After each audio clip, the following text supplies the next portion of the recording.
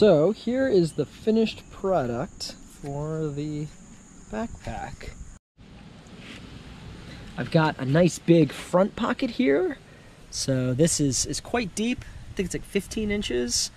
And it's got a lot of ply because it's a 4-way stretch with the Spandora. And then this actually like loosens up and I can fit a huge amount of stuff down in here. And then also kind of lash it down so I don't have to worry about anything falling out.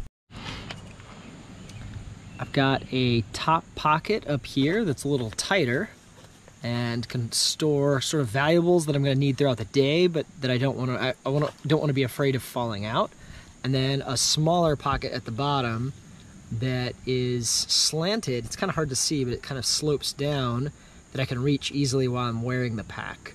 And then it's got it's like a perfect place. I hold my water bottle in there, my like Catadine Be-Free, and the water filter.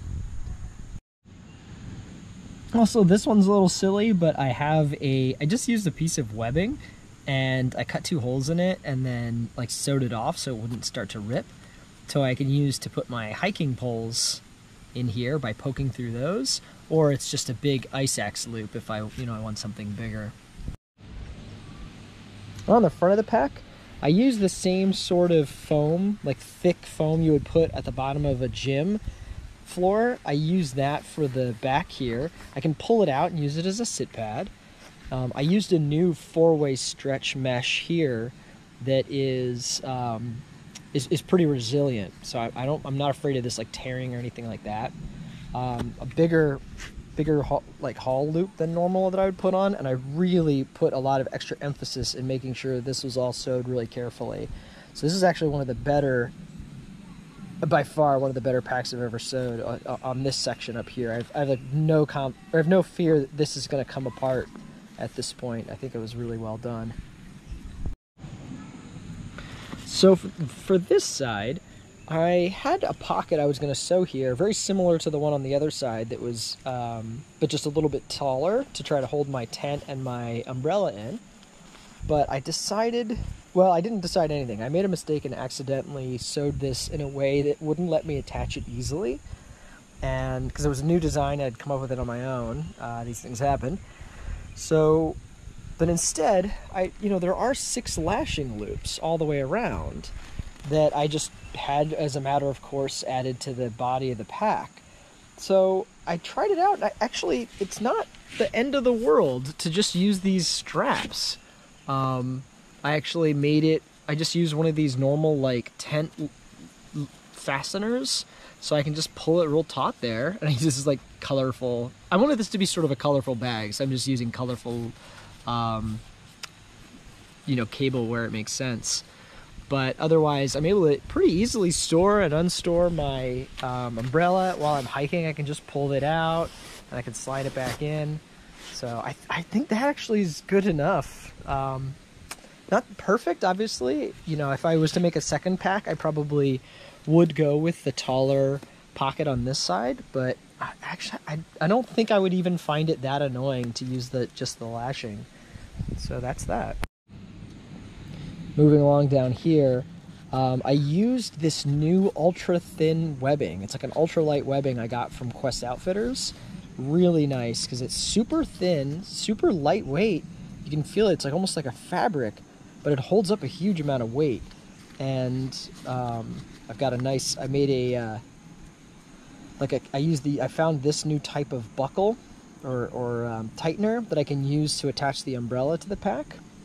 I made a new set of Spandora bottomed water bottle holders, and these you've seen me use these throughout the other videos. I can put a ton of stuff in these pockets and still fit a water bottle in. That I've been really pleased with. I can usually hold like 3 or 4 bars, and then I'll hold the GoPro and battery and my phone in the other one, and 2 liters of water. Excellent. I'm really liking these a lot. I don't even think I would remake these at this point. These are excellent. Now down here for the hip belt, you can see, again, I just went with like a different color line because really this whole pack was just kind of meant to be lots of wild colors. You can see the shoulder straps don't even match. I used 2 different fabrics. That was intentional.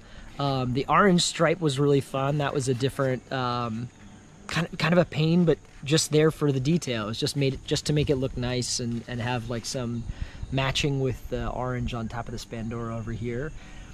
So in general, it's meant to be kind of just a whole mess of colors and patchwork. As you can see here, I've got like blue to black, and then if this unrolls, it's going to go back to blue again. So really it is just lots of mixed up colors. Another thing I did with this that I really liked is I made a wider roll top. So you'll see that the from the main body to the roll top, it's actually quite a bit larger. So that means as I open it up to try to get inside, it makes like a funnel. And especially, really the only thing I'm worried about at this point is being able to get my sleeping bag in there. I always feel like with some of these thinner cloths, it's flopping around and everything. So this is nice to have that kind of big opening, but then also because it's so long, it gives me plenty of room for quickly rolling it up and getting it secured. I also went with just the kind of classic, roll and buckle on top. It's not like the most attractive view. It kind of just puffs up there like a little piece of fabric.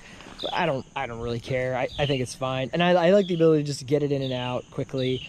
I don't love the way that the Mariposa has it like clipped down in the corners, or some of the other ones that end up putting their clips on the side. I feel like that gets in the way of actually useful things. Like I want to have my my tent and my umbrella here and be able to easily reach them.